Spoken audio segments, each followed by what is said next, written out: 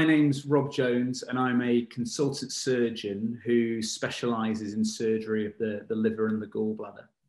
And probably 80% of the operating and patients who I look after are patients who've got bowel cancer that's spread to their liver.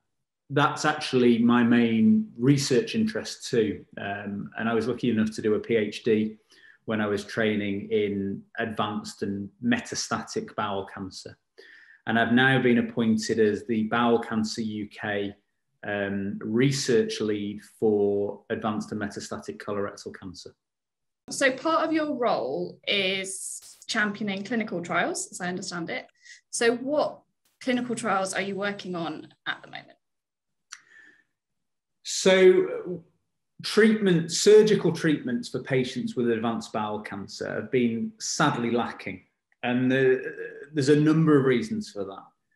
Patients haven't been seen by the right people, so they haven't been referred to surgeons, and so they haven't seen surgeons who deal with advanced and metastatic bowel cancer. And also, trials in this setting are very, very difficult. You know, you will know that not all patients with advanced bowel cancer are the same. Mm-hmm. Some have very advanced cancers in the colon and a few small spots in their livers. Some have lots of lesions in their livers, and they've already had their bowel removed.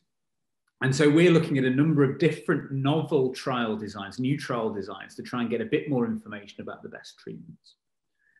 For instance, if patients have bowel cancer that spreads to their liver and they're diagnosed, we don't know what the best sequence of treatment is for them. Is it best to give them chemotherapy first?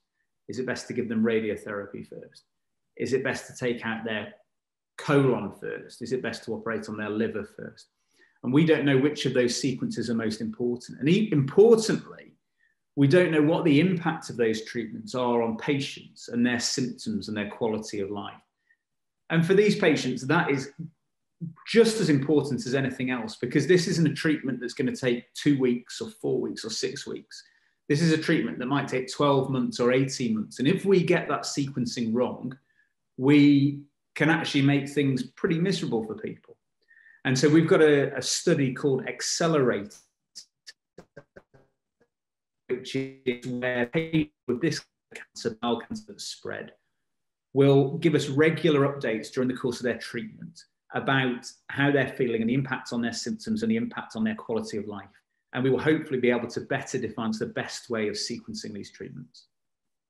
Okay, so you've got different cohorts of patients going on different treatments in different orders, and they're reporting back to you about how they're feeling. And yes, and importantly, they're telling us about what is important based on what they think is important.